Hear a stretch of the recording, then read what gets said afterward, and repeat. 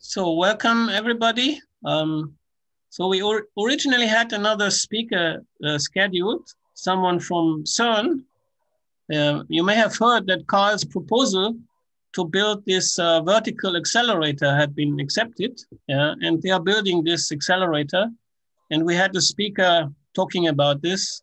Unfortunately, he declined. I put the link into the chat. You can check the details of this. Yeah. So, but we still have a very good speaker today, Andreas Ruschhaupt, and he will talk about physical implications of asymmetric scattering devices.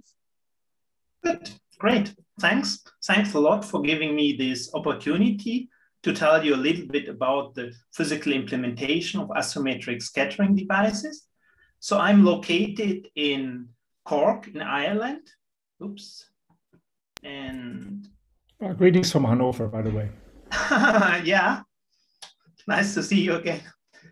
And well, where is Cork located? Well, it's in the south of Ireland. You can see it here. It's not too far from the sea.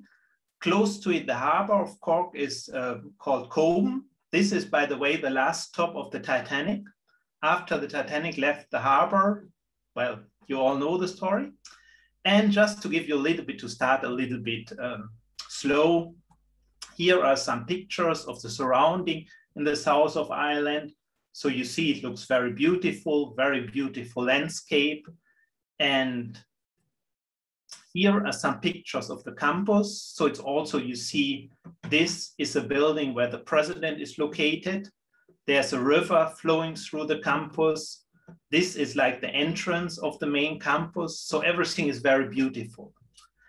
But maybe at this point you say, hey, is this maybe too good to be true? Of course, there's a drawback. And there is, of course, one very ugly building on the whole campus. The most ugly building you can think about. And of course, this is the building where the Department of Physics is located, as usual. So this is like the Kane building. It was voted by the students to the most ugly building of the whole campus.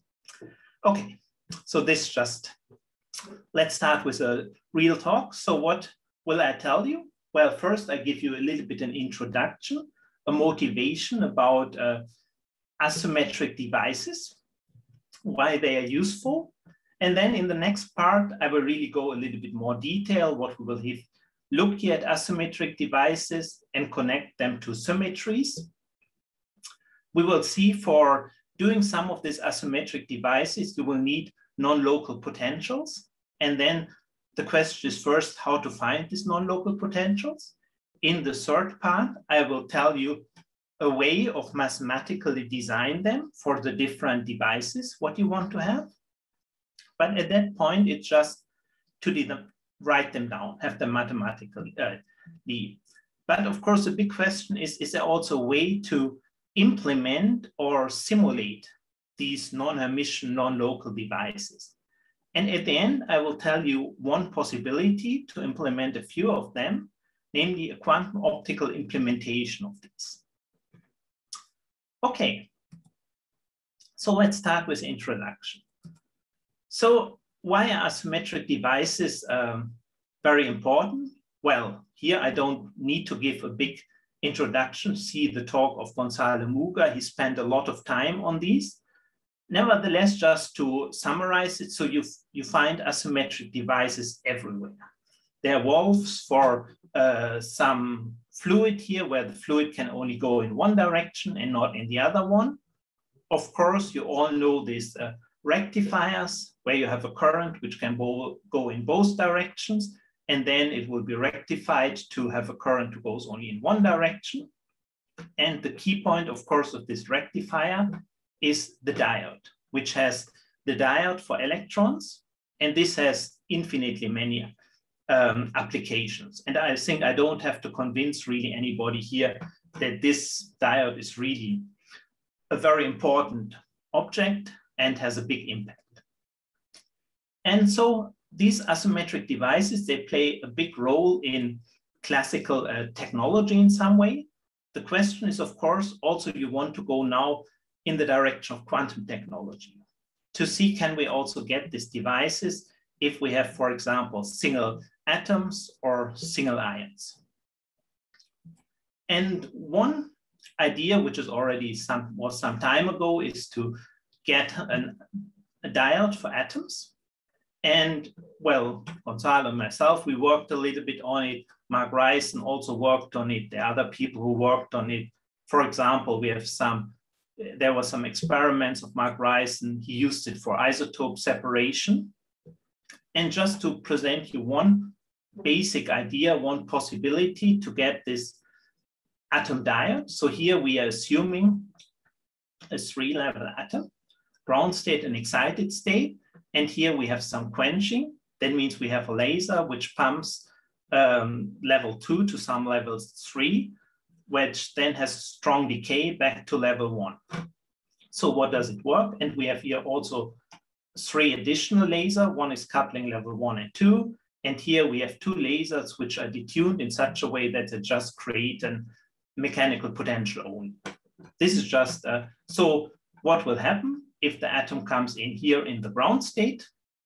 By the pumping laser, it will be excited to the second state. It will continue moving on. In this quenching region here, it will be excited to state 3, decaying back to the ground state. So it will continue travel here, being in the ground state. On the other hand, if it comes from the right here, it will be just in the ground state. It doesn't see this quenching laser, which only couples 2 and 3. And therefore, it will be reflected by this potential here, which is created by a detuned laser. This is one old way to get an atom, a diode for atoms. Of course, this atom diode is also linked to Maxwell's demon. Again, I don't want to go here into it because Gonzalo in his talk, he already explained a few weeks ago a lot about Maxwell demon and so on. But the main key point is here that really these asymmetric devices are important, an important tool, and it makes sense really to design these asymmetric devices really for single atoms, single ions. So the idea is, of course, to use them then for quantum technologies. So let's be a little bit more precise. So what asymmetric devices we really want here? So the key idea is, okay, the goal is we want to have devices which are very asymmetric, extremely asymmetric. That means we have here a potential, and we're considering here a single channel at the moment. So we assume our particle can travel, of course, from coming in from the left or coming in from the right. We are looking here at the scattering situation. And as I said, we want to have like maximally asymmetry, for example, in the transmission. That means we really want to have, if our particle is coming in from the left, it should be transmitted. That means this transmission coefficient here coming in from the left, this is the notation, the transmission. This is a transmission amplitude for incidence from the left, the absolute square, we call it here the coefficient. This should be equal to 1. But when the particle is coming from the right, the transmission should be 0. So no transmission for right incidence, full transmission for left incidence. So maximally transmission asymmetry. And of course, if we have a single channel, well, you all know, I will also explain it in a little bit more detail. But the point is, this behavior cannot be achieved with a local potential. So whatever local potential here I design in the middle, I always get that the transmission from the left is equal to the transmission from the right. I cannot really achieve this asymmetry. Still, we want to get these kind of devices. And the key idea is, of course, it doesn't help really to go to, it's not enough to go to non-emission local potentials. You still have the same problem. So the only way out is, okay, let's assume we allow potentials which can be non-emission, but also non-local. Okay, so when we allow this, what are interesting devices? So we have a few devices here, which of course show this maximal transmission asymmetry. And let's just go through them and explain why they're interesting, why they are fun in some way. And one could look at a device which we call here a one-way mirror. If you have left incidence, you have full transmission. Of course, all these devices have full transmission for left incidence, which we have this green arrow from the left pointing to the right. This should indicate a full transmission. And this green arrow, this green arrow here should indicate full reflection. This also means here we use a character T for full transmission, R for full reflection. That means here we want a device which have full transmission, full reflection for incidence from the left. And here from the right, maybe we have full absorption. Nothing is transmitted, nothing is reflected. Why is this device fun? Well, this reminds a little bit, if you think about Hollywood movies, the police station there, they have always this kind of mirrors where on the one side here, the bad guys are sitting and they have here a mirror. They see themselves in the mirror, nothing more. But behind the mirror, there are the policemen watching them. Of course, that's a different principle, how they do it there, but just as a heuristic motivation why this device is interesting or fun in some way. So this is motivated by this Hollywood movies police station there. Another one, of course, this one would be the one-way barrier. This is exactly the diode. What I've shown, this diode idea. For left incidence, you have full transmission. From the right, you have full reflection.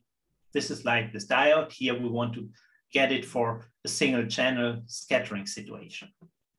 Another interesting one here again, full transmission from the left, full absorption from the right. So just the funny heuristic motivation of this.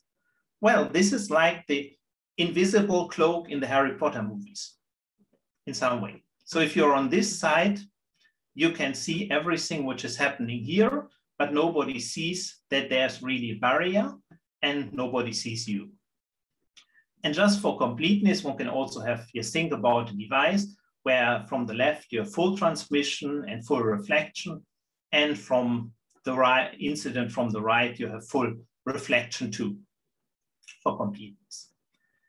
So all these devices, they have really this yes or no or maximal transmission asymmetry. For completeness, let's also consider two devices here which have full reflection asymmetry. These are devices where the has no transmission, neither from the left, neither from the right, but full reflection if you have left incidence, no full absorption for right incidence. And here, for completeness, you have full transmission from the left and from the right, and only full reflection from the left and no reflection from the right. So these 6 devices, they will play a main role in the talk because they all show like a maximal asymmetry in the scattering. And a few of them are just fun. Okay, of course. So if we want to really find these devices or look at the scattering situation, as I said, the first thing is one could try to write down, well, this is a corresponding stationary Schrödinger equation. One could try to find a local potential where this could be even non-Hermitian. But as I already mentioned, if we want to really design a potential leading to a transmission asymmetry in one dimension with one channel, it follows from scattering theory that it cannot be achieved. So we have to be a little bit more general.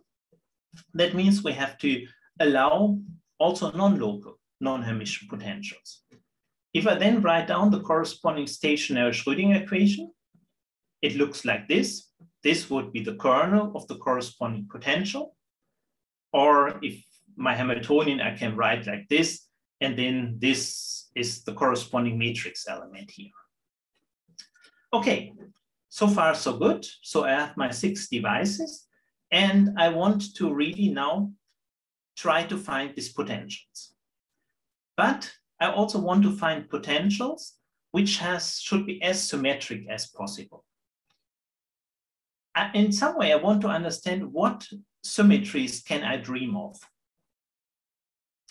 And for this, let's really consider, so what are interesting symmetries in this situation?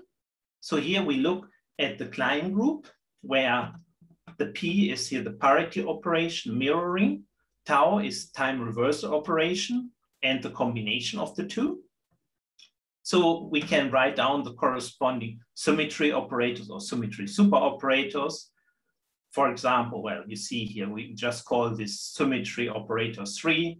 This is exactly the parity applied to our Hamiltonian H. Of course, in addition, we have here not only the two generators coming from the pi, the parity and the time reversal, we have also this super operator, which corresponds to the joint of the Hamiltonian, because our Hamiltonian can be non-Hermitian, of course. And together with this adjoint and the 4 elements of the Klein group, we get here this 8 interesting symmetry operations. And of course, the symmetry, the corresponding symmetry of the Hamiltonian is just if I apply the symmetry operation to the Hamiltonian doesn't change. Okay, so we have these 6 interesting devices. We have these 8 interesting symmetries. And of course, the big question is now, what restrictions do we get? What kind of scattering selection rules do follow from these symmetries? And this is something, okay, one can just look at generalized unitary relations of the S matrix or the S dagger matrix. And by doing this, one can write down a table. I don't want here not go into detail, but for the different symmetries, one can, for example, if we here look at symmetry 6, local potentials always fulfill the symmetry 6. That means if you have a local potential, you get exactly that's a transmission amplitude to the left must be equal to the transmission to the right, and so on and so on. So that means here, of course, not too surprising, you see immediately that I don't get this asymmetric transmission symmetry so far here. And of course, because of this, I have this nice selections rules.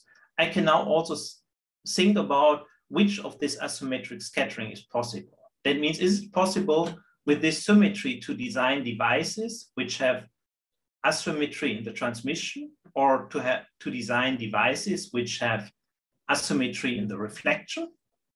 I don't want here to go through all the details, but for example, of course, if we have a symmetry 6, local potentials fulfill the symmetry, we cannot have this transmission asymmetry. We can have maybe have reflection asymmetry, and different constraints also exist for the other symmetries.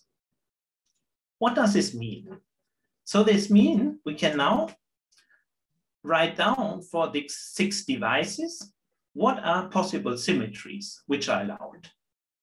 This is just looking at the table and see what we want.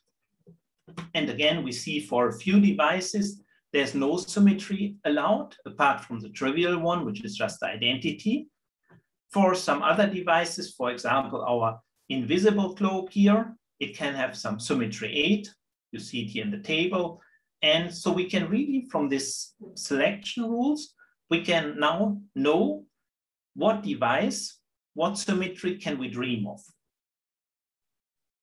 Okay, so far so good. So we know this. But of course, there's still the big question, how to get now these potentials. We want to design these non-Hermitian, non-local potentials, at least first, just mathematically, we want to have them, which lead to the corresponding asymmetries here.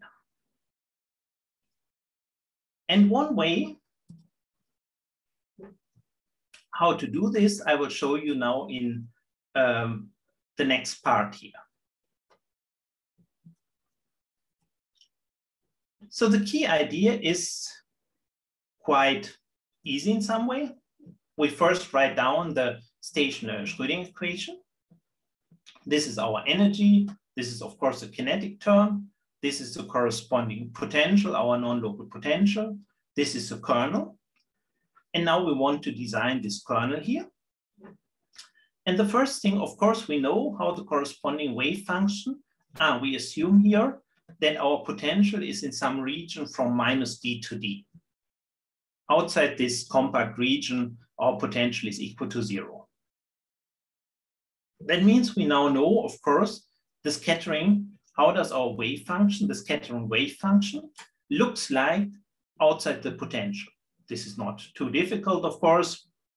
That means on the left-hand side of the potential, if we have psi L corresponds to incidence from the left, that means there we have our incoming plane wave plus our reflected part, and not too surprising, on the right-hand side of the potential, if we have incidence from the left, we have just the transmitted part.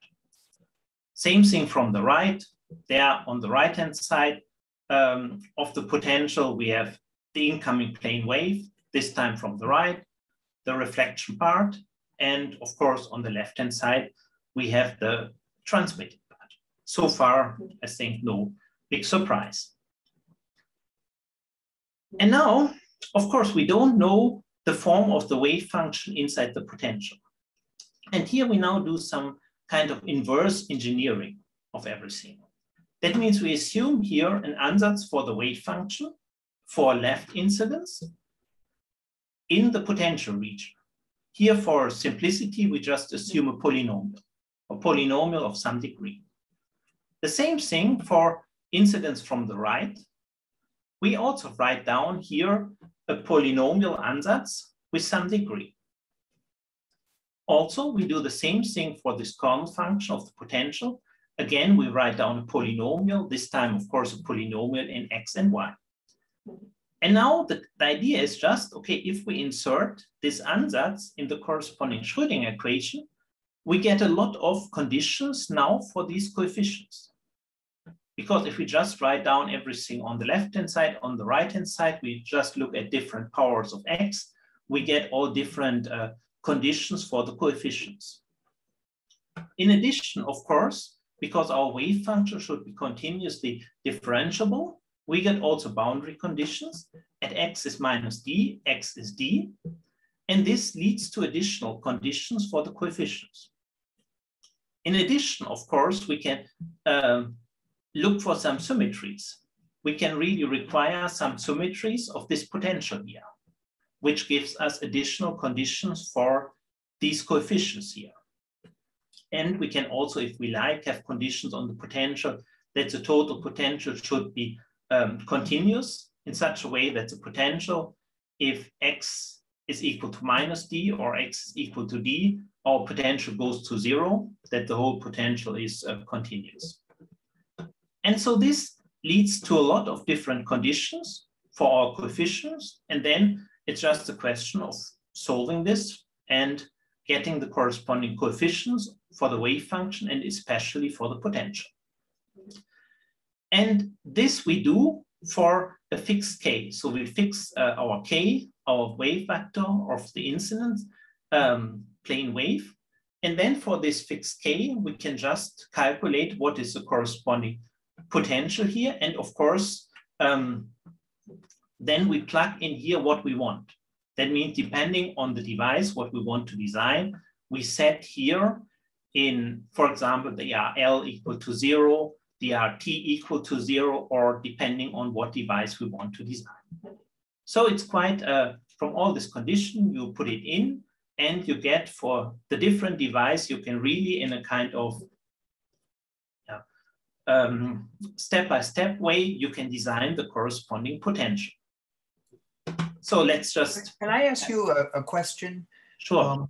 Just, speaking experimentally, your potential turns on at a specific point. Up to that point, your incident wave or your incident wave packet is just traveling through a 0 potential. How do you avoid, if you're trying to verify any of this by experiment, how do you avoid scattering that occurs when you hit the onset of the potential? In an actual scattering experiment, you're going to have some sort of scattering at that point. Yeah, okay. In principle, if one would really manage to experimentally implement this potential exactly, the potential is a continuous potential. And if one would, of course, experimentally implement it, this onset is taken into account, because what I'm here designing is in principle based on the fact that all this is a solution of the corresponding Schrödinger equation. Of course, if you say, okay, an experiment is never perfect, in that case, well, we will see it, one example also in the part 4, when I will do a similar thing with Gaussians, which are more experimentally realistic. And there, of course, then the onset, the scattering is taken into account.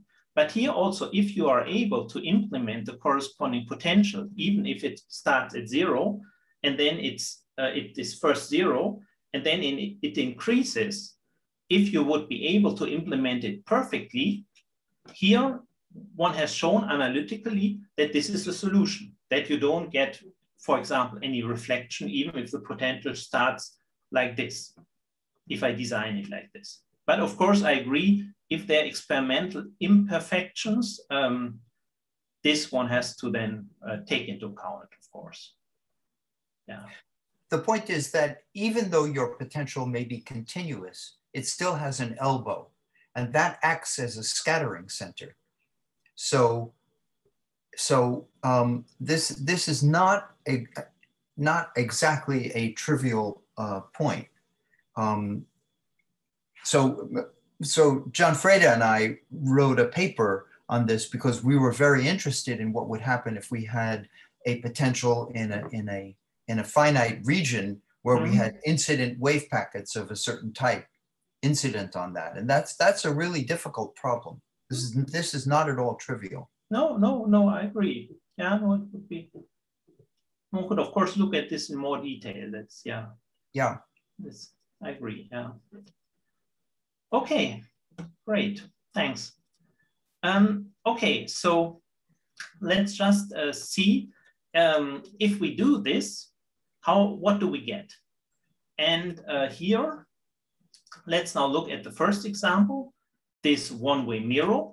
Here, there's no symmetry really allowed. And this was our Hollywood movie police station mirror situation. And how does really, then we fix here our K, the incoming wave vector equal to 1. And what is then the corresponding potential, non-local potential, what we get? Here the corresponding kernel is plotted. And we see here is the absolute value of the potential plotted. Here the argument of the potential is plotted because it's a complex number. And then of course we also checked if the whole thing really works. That means numerically, we just put this in some computer program and calculated numerically the corresponding scattering coefficients, not only at the time for which, or not at the wave vector for which we designed the potential, but just also to check if what we did really works, if we solve the Schrödinger equation numerically. And we see very nicely it works. We see at 1, for which we designed the potential, we see that the green line and the black line, they both show a value of 1. That means the green is the transmission incident from the left. That means we get full transmission. And we get also full reflection if we come incidence from the left. So this is exactly what we want here in this device. And all other scattering coefficients, they are equal to 0 here. So this is what we just, as a check, with some numerical calculation of the scattering coefficients here. Another device, let's just look at the second one, which is like similar to a diode. And here again, also no symmetry is possible. None of these 8 symmetries here. And then we again fix K. This is the corresponding kernel, the absolute value of it. This is X and this is Y here. This is the corresponding argument. And here again, we checked it with some numerical calculation of the scattering coefficient, if this makes sense. And here we see again, the green and the blue line, they both show a value of approximately 1. That means we have reflection, full reflection from the right, and full transmission from the left, and all other coefficients are really zero. So we get our diodic behavior, what we really want here. Well, let's do one more example, our invisible cloak here. And this is funny because now we can even have some symmetry. That means here we can now try to design this device with a symmetry, with this symmetry 8. The symmetry 8 for the Hamiltonian, well, all the symmetries are fulfilled by the kinetic part of the Hamiltonian in any case. That means the symmetry 8 leads to some symmetry for the potential, namely this condition here. And of course, this condition can be now also taken into account, as I already explained, when we do the inverse engineering of the potential. The corresponding result is shown here. Again, the absolute value of the kernel, the argument of the kernel, here the numerically calculated scattering coefficients. And here we see also, of course, we get only a transmission to the left here, all other coefficients are zero. The nice thing is here we see, even we designed the potential only for one k vector, it also gives this behavior, what we want, even in some environment for this k, around k equal to 1 here. Oops. Let's have a last example, just for this device here. Now here we do it a little bit different. This is something which can be implemented with a local potential. This can have a symmetry 6. And here now we want to design a local potential which has a corresponding asymmetric behavior, not only for one k, but for some range of k's. And here we do this using the Born approximation. So this is different from this inverse engineering, what I had explained. And this is a corresponding Fourier transform of our potential, which is now local.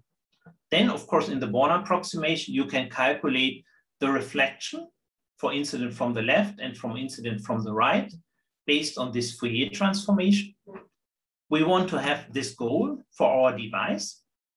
And now it's quite easy, because if we want this, we know exactly how does our Fourier transformation of the potential looks like. For example, if k is smaller than 0, that means we want to have a reflection RL equal to -1. That means this function here should grow proportional to k, because here we have the k in the denominator. That means we want to have this if k is equal to 0, and this function should be equal to 0 for positive k. So this is like a step function. It's not a step function, it's a kind of step, it's 0, and then it increases linearly with k. Then, of course, we want to have the potential. We just have to do the Fourier transformation. We get here some distribution out of it, namely exactly this one here, the derivative of this object here. If you do the derivative, this is here the corresponding distribution, what we have to implement. Well, okay, now you are saying, well, okay, this is the analytical solution, but how to really implement this distribution? Well, the idea is just, instead of doing this limit if epsilon goes to 0, you can do a kind of choose a small epsilon and then implement this corresponding local non-Hermitian potential. You will get something which you don't expect to be perfect, but it should still look good. So here you see the corresponding result for very small epsilon. This is the corresponding potential here, the real and the imaginary part. So we don't see, it doesn't diverge because we have a fixed epsilon. We don't do this limit epsilon goes to 0. And here we numerically calculate the corresponding scattering coefficients. And we see for a broad range of k values, we get that exactly our scattering coefficients are nearly constant. We see that the RR and the RL, they are both 1, and this, the TR and the TL, they are both 1, and the TL is also 1, and the TR is 0. So we see this, this asymmetry in the reflection here. And here just I want to mention is, of course, we have here also alpha is here constant, which we can tune, which is like a free parameter here. And so we see we get really this desired result in a broad K range. Of course, at some point for smaller K, it breaks down. Why? Because we are not doing here the limit epsilon goes to 0. We just have a small but finite epsilon value here. So this is an alternative way special for this device to design it in such a way that it not only works for one K value, but in a broad range of K values. Okay, so far, okay, I've shown you how to design these non-local potentials, which do provide this asymmetric scattering. And of course, the big question is really how to physically implement them. And in the following, I will tell you a little bit one possibility for quantum optical implementation of these device potentials. And here the setting, we assume a quite well-known setting. We have a two-level atom and a laser. So the atom, this should, for example, represent the two-level atom. It's moving, and we have a laser shining perpendicular to the motion of the atom. The laser corresponds to some spatial Rabi frequency. Omega should be the corresponding Rabi frequency. Delta is the detuning. That's the difference between the frequency of the laser and the transition of the two levels. The second level might be not stable. Gamma should be the corresponding decay rate. And then if I want to describe this situation, this is a well-known situation which is implemented a lot of times in different labs. And this two-level atom, of course, the internal states are used a lot as quantum, as qubits in quantum computing. And so this is a well-known setting. It's a standard setting. And if you want to describe it, the corresponding Hamiltonian in the rotating wave approximation using the usual laser-based interaction picture, then it looks like this. So here the wave function, of course, has two components. One corresponds to the ground state, one corresponds to the excited state.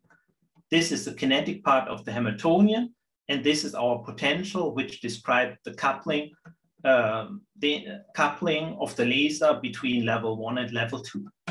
Again, as I said, this is the Rabi frequency, this is our detuning, and this is our decay rate here. So far, it's standard. And now let's look at the state corresponding stationary Schrödinger equation.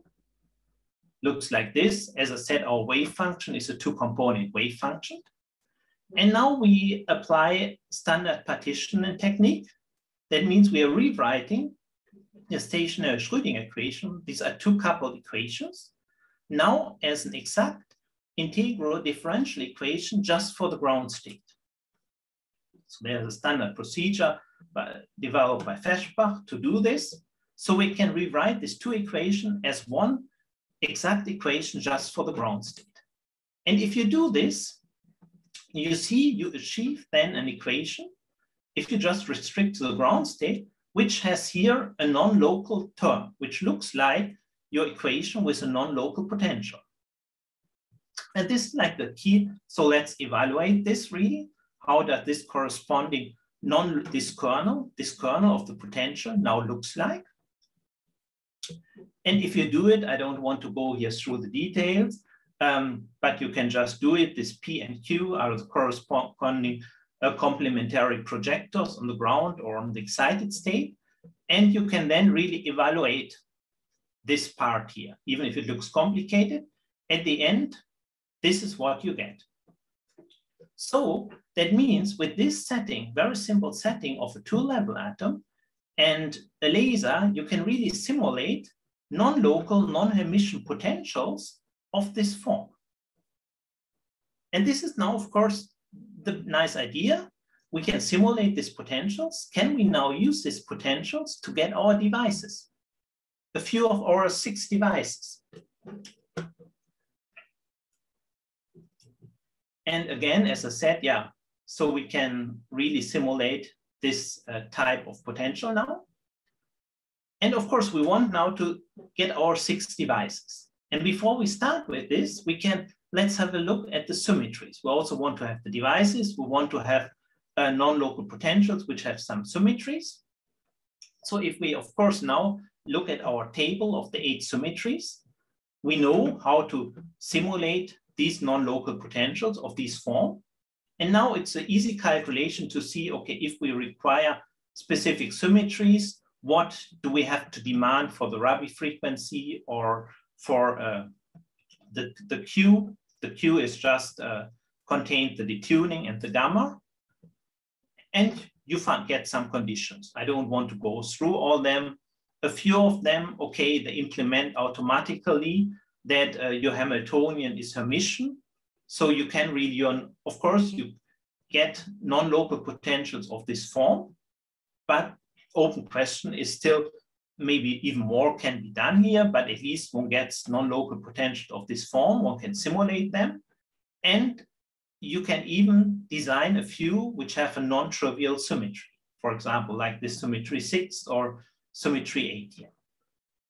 Okay, so far, so we know we can simulate this non-local potentials. We know if we want a specific symmetry, what do we have to, what are the conditions for the Rabi frequency, for example? And now let's come back really to our 6 devices. Let's start with looking at the one-way T filter, the invisibility cloak. Oops.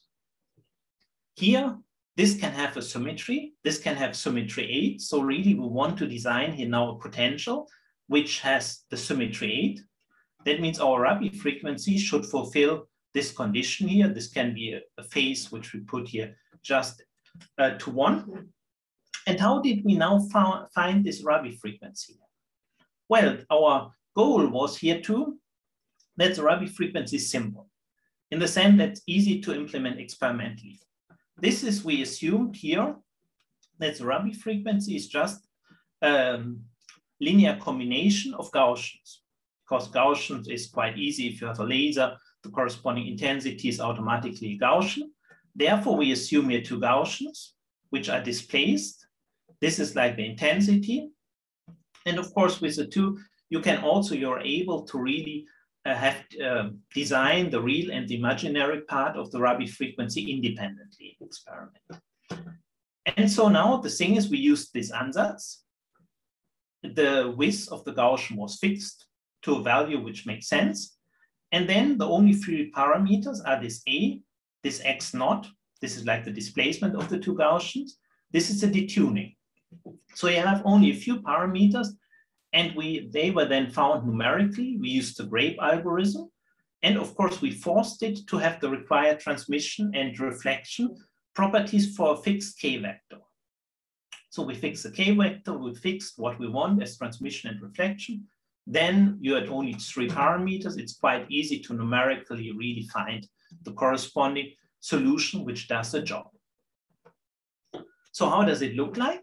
Well, here is plotted the corresponding Rabi frequency, which exactly gives the corresponding device. We fixed here, well, we didn't talk here about K, we talked here about velocity to make it a little bit easier maybe to see the number. So velocity, we defined a velocity unit like this. We did everything in dimensionless units here. We defined a time unit. This would be the corresponding velocity. And then these were the numbers which are found numerically. We assume here no gamma is equal to 0. And of course, we also checked if what we got makes sense. So of course, these are dimensionless units, but would it make sense experimentally? We put in the mass of a beryllium ion, then the corresponding length unit would approximately be 10 micrometer. The corresponding laser waste of the Gaussian would be of the order 1.4 micrometer. The velocity unit would be 0.67, which means the velocity we are talking about is of the order of 27 centimeters per second, and our time unit is around 15 milliseconds. So the values sound reasonable. Of course, one could here also consider other ions, but this was just a check where we put in some numbers, and we found hopefully that this is reasonable and experimentally possible. Okay, so we have then found really the corresponding Rabi frequencies.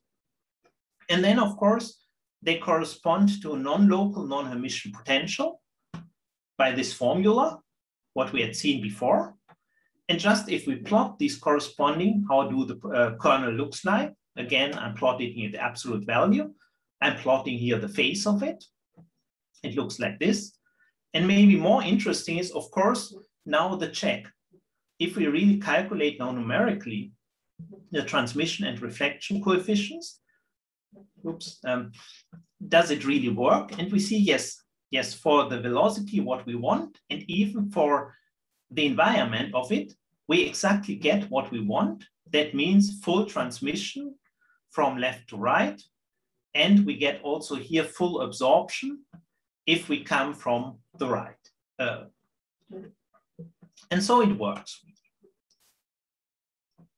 Okay, it works, but which is good. But we also wanted to understand it better, because why does it work? Just to get a little bit of physical idea why it really does the job. And for this, we did a classical approximation. We said, okay, let's assume that our atom moves classically, and we only consider the internal state of the atom quantum mechanically, which means formally we replace x by plus or minus v times t. This was a simplification, and the goal was to see, do we still get this asymmetric behavior, or is the quantum motion really important for this, for the device to work? And it turns out that it still works. That means for left incidence, of course, left incidence now means we more or less start here at time equal to 0, then we move in this direction until final time. That means we first get the real part, then the imaginary part. And the blue line is the ground state. We start in the ground state and, and we end up in the ground state. That means we get transmission. And for right incidence, if we start in the ground state, the whole thing is being excited to state 2. That means if we just restrict condition on the ground state, we get full absorption. So that means the device still works, even if we consider the motion classically. Okay, good. We want to do it even more brutal, in the sense that we were interested, do we need this Gaussian shape?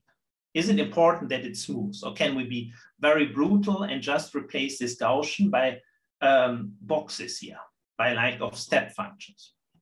So that means we did this classical approximation, and we also approximated our Gaussian by step function, and it still worked. And in some way, it was fun, because first one could think about it, which is not true, that this violates like time reversal invariance, because here you do first a function which is just a real omega of a constant value, then you do an imaginary omega.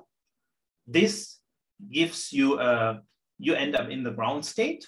On the other hand, if you first do the imaginary part and then the real part, you get from the ground state to state 2.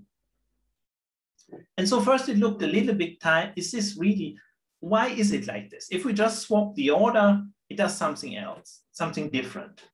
But of course, it can be easily understood. If you really look what happens on a Bloch sphere. Bloch sphere is a nice way, if you have a two-level system, to represent the state, where the north pole is a ground state and the south pole is the excited state. And the whole thing in this simplification is then like two rotations on the Bloch sphere. So you first rotate if you have incidence from the left, then you first rotate around this axis here, which brings you from the north pole to the equator. Then you rotate around another axis, which brings you then back from the equator to the north pole. That means you come in state 1, you leave in state 1.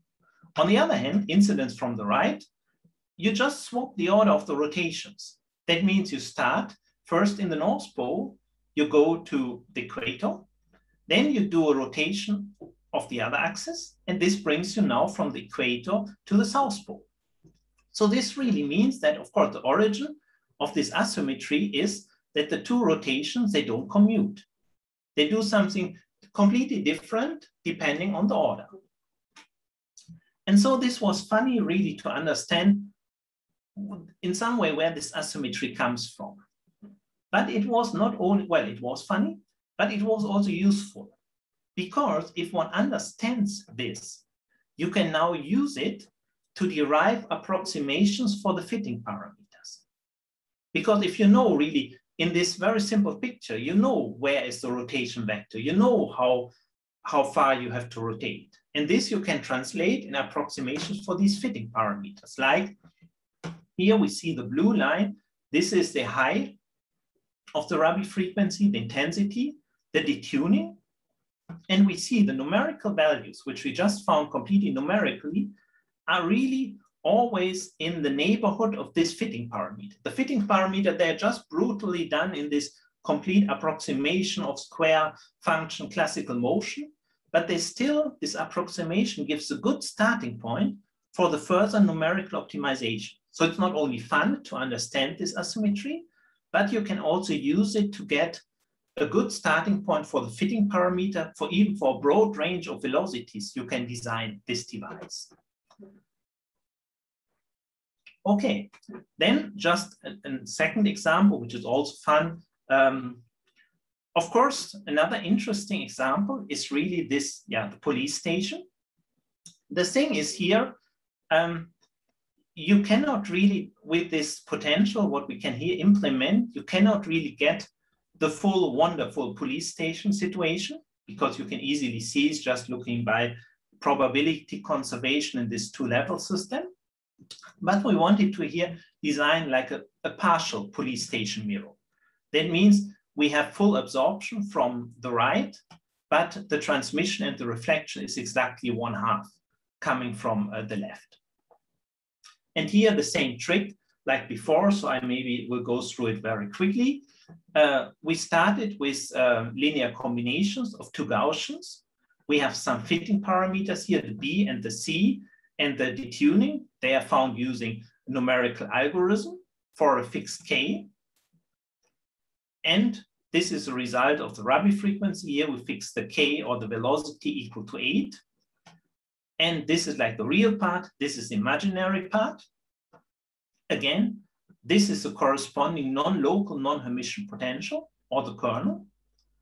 And the interesting part is, of course, again, to check if we get this behavior here. And here we see, of course, for this velocity of 8, this is for which we designed the potential.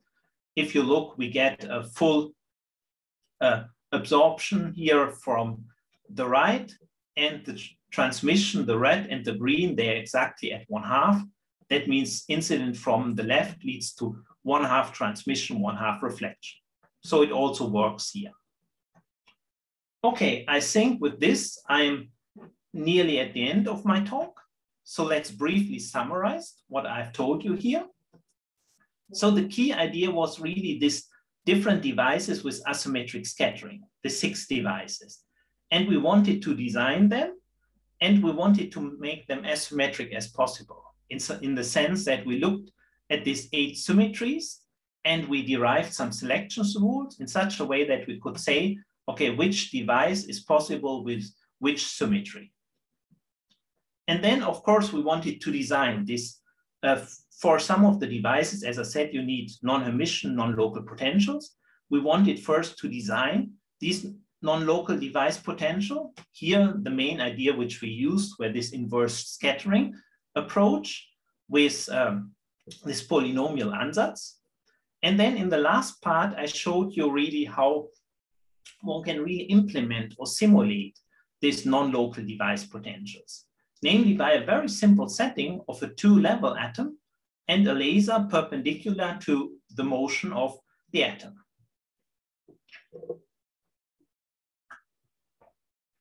Of course, this is not just done by me. I have to thank a lot of people here who worked on this.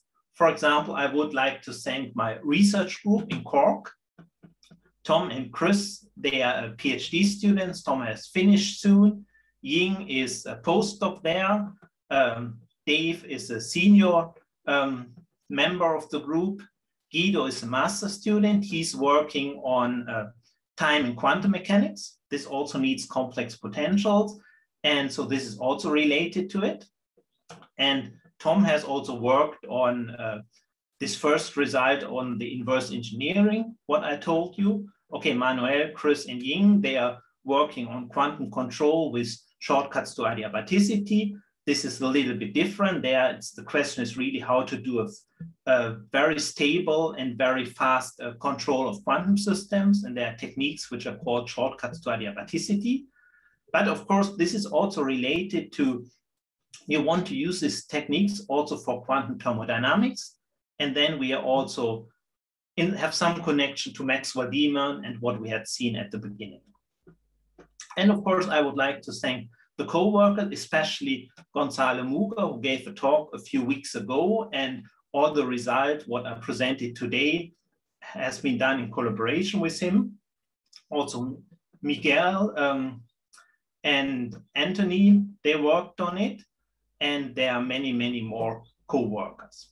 Of course, there are also some people, fortunately, who give some money, especially this SFI Frontiers for the Future grant, where we really look at these shortcuts and quantum thermodynamics. So thanks for the money. And at the end, I would like to thank you for your attention. Thanks. Thank you very much. Any questions? Hi, Andreas. I have a question. Go ahead. Hi, Andreas too. Referring to your answers on slide 22. Let me just go to slide 22. Okay.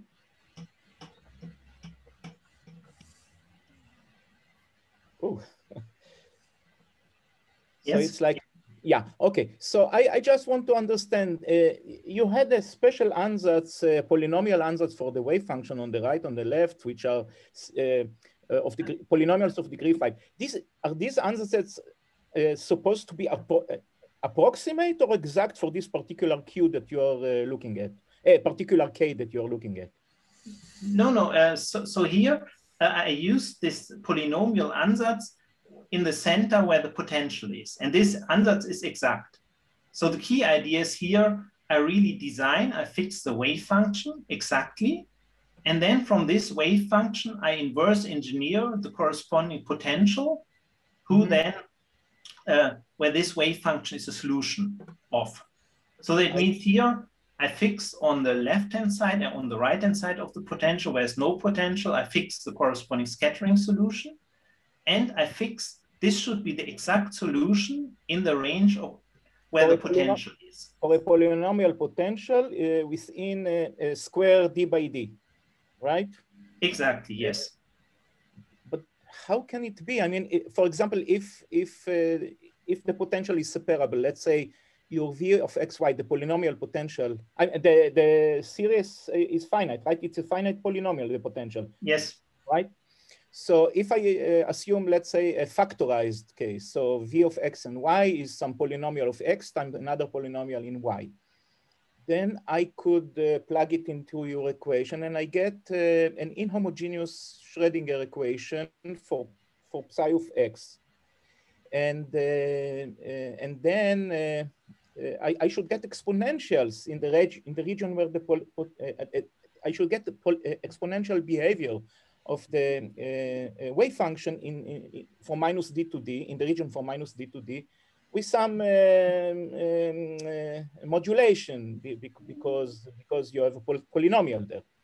So how can it be that the wave function becomes just a polynomial? No, it works. In principle, you force the wave function to be a polynomial. Yeah, that's exactly my question. How does this forcing work? Because I just gave you an example where the potential is a separated product of two polynomials, where you can actually solve the equation exactly. Well, the thing is, first, okay, not for every potential, of course, your wave function in the potential region will be a polynomial. This is, of course, clear. That means we are here looking, we are designing potentials by this ansatz where the solution in the potential region is a polynomial. This is like the starting point.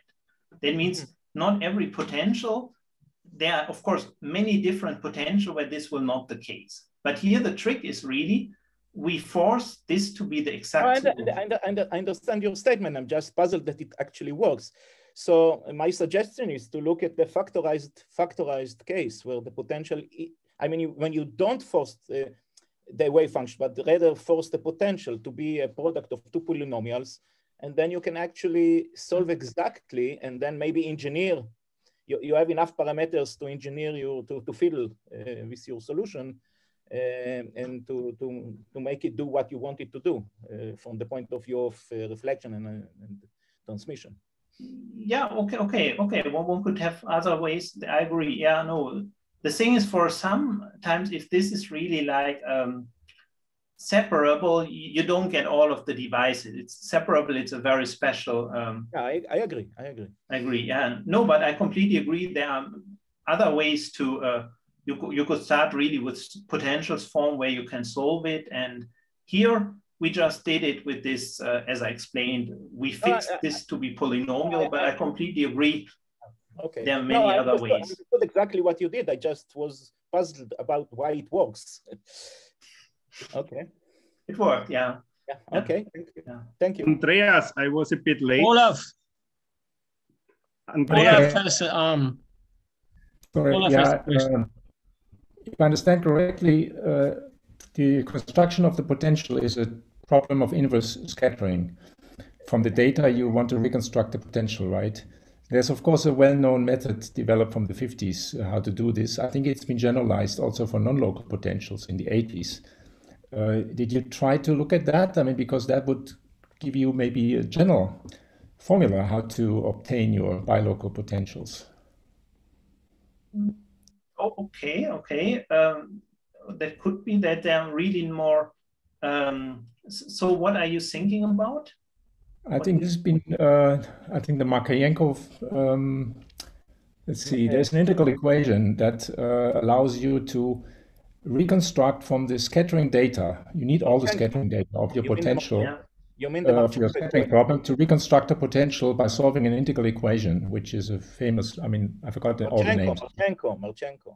Marchenko, yeah, is one of them.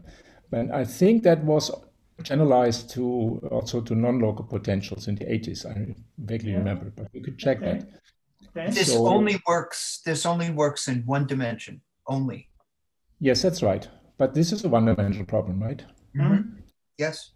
Yeah. Okay. But inverse construction of potentials was always ambiguous because you have to make some constraints. If you want to make a line through 2 points, you have to decide whether it's straight or it's bound. So you need some more assumptions to get a unique solution. So that's in 1D it's unique. There is no problem. Well, even in 1D. In 1D it's unique. It's a well-defined mathematical theory. It's unique. Well, very well known. My question was maybe we let the speaker answer first the question. No. Okay, yeah. It's a good. Here, the idea was just to make it in some way easy, but just by using polynomials. That means I think it's a good comment. I will look at it. So just avoid reinventing the wheel, maybe. Exactly. No. Here we even did it easier in some way. If you just assume the polynomials at the end, okay, you start with these polynomials, you plug it in, and you immediately can get the conditions because you have just to check what is the power of x on the left, what is the power of x on the right. The corresponding coefficient in front of it should be the same for all orders of x, and you get these conditions easily, well, quite easily. You have to write a little bit down. And this is why we tried here, okay, let's keep it simple. But it's a good point, and I will have a look at it. Yeah. I should, of course, warn that this method leads to explicit solutions in integrable cases where you can. Yes. So it's been famous in soliton theory and so on. Yeah. Only reflectionless potentials, no reflection whatsoever. Yeah, but you are interested in something. For all k, no reflection for all k. Oh, okay. Okay, good. Yeah. Ranjit has another question. Maybe you want to ask it loud, Ranjit? Sorry, am I audible? Yes, we can hear you. Okay, sorry, probably I missed it. I happened to come a bit late. The question is the standard quantum mechanics, that is Hermitian quantum mechanics, in continuous variable, let's say in one dimension X, does not allow one to make probability amplitude at a point go to 0 while simultaneously making probability current non-zero. If you look at the formula for probability current, the standard one, you would realize that it is not possible to make. So this, in other way of saying it is that you cannot have a perfect absorber in the sense that it is also not a perfect reflector. So my question was, I probably missed it. Does any of your answers or various potentials you have constructed would help to overcome this in the absolute sense? I'm not sure if I could understand the question because the audio was not so. So you're okay. So you say okay, good. If I understood correctly, please correct me. Okay, so this you want to also argue about this using the current, the probability current. Use the probability current to show that this cannot happen. Is this true? Or please. And what was the question then? So I have typed in the question in case if I was inaudible. Can you please take a look? If I manage to find the chat. Oh, we have the chat.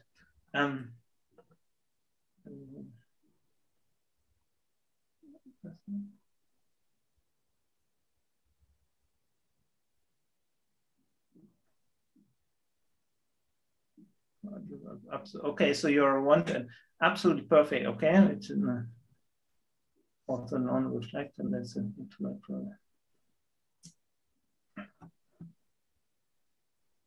So you want to make the probability amplitude 0. So you are absolutely perfect absorber, which is also non-reflector. Okay, so you want to have an absolutely perfect absorber, and from one side, and it's in the sense it's a non-reflector. Okay, so you want to absorb everything, which you can do here, which you can design here from one side.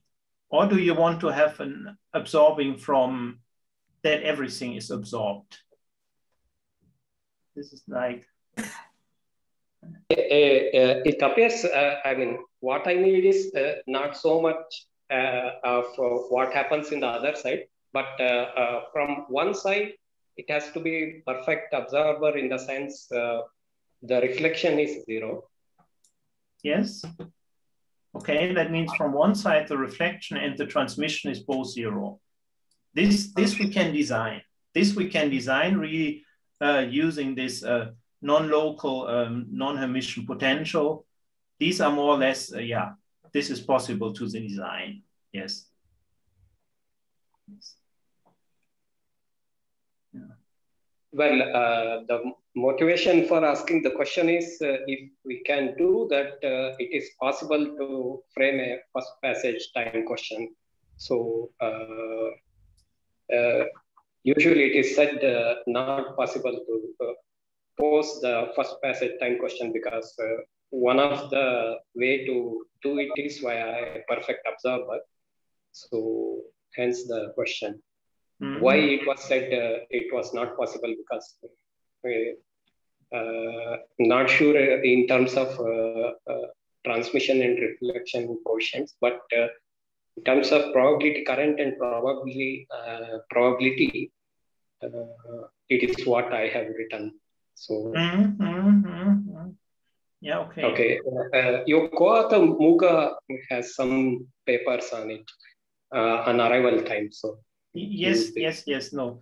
Arrival times, well, complex potential, they have a kind of, there one possibility. Well, arrival times is a funny, well, I could give another talk about arrival times now, but I think you all want to go home.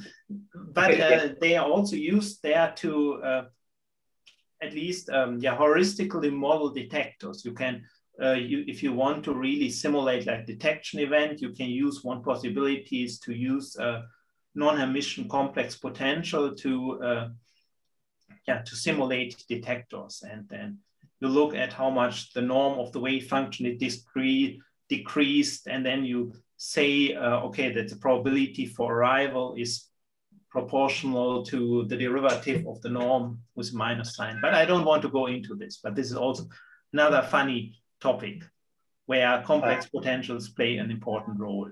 And Gonzalo has a lot of papers on this. Yes, thank you. I should look into your papers. Thank you. Mm-hmm. Andreas, I wrote my unanswered question already during the talk in the chat, so I put it now. The point is, I was a bit late because of my parents, and you have an atomic beam and you have a perpendicular laser beam, right? So yes. What does it mean if a Rabi frequency is depending on X? Does it mean that the laser profile has different frequencies depending whether you are on the edge? Different intensities. Different intensities. It has a different, roughly speaking, okay, the Rabi frequency, it's not exactly true, but it's roughly that intensity of the laser beam. All experts will now say, oh my God, well, it's E.D, but, and therefore you have like the same frequency, but you have like a space-dependent intensity of but now my question is it possible to shape the laser profile as you want it, or is it always Gaussian, or how do you get a laser profile which has the shape you want to have? Well, here we because you want to construct here a device which has a certain function of omega, no? Yeah, there are possibilities to really play with the beam profile.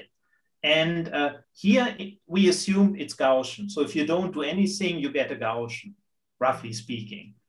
And this is why we assumed here, do everything with Gaussians. We didn't want it to have that you need a complicated engineering of the laser beam profile. But there are possibilities, or even you can have different lasers with different frequencies, and then you can even a kind of X-dependent frequency. So you have, this is also possible. Yeah, but here we want to keep it easy. We just have one laser with the Gaussian, or two lasers, but lasers with a Gaussian beam profile and with a constant frequency. It was just. Wait. Okay. Are there any more questions? I think a lot of people are leaving already. Oops. So let's thank the speaker again. Thank you very much for the nice talk. Thanks for listening. Thanks, Andreas. Yeah, the other one. Send the slides, yes. Yes.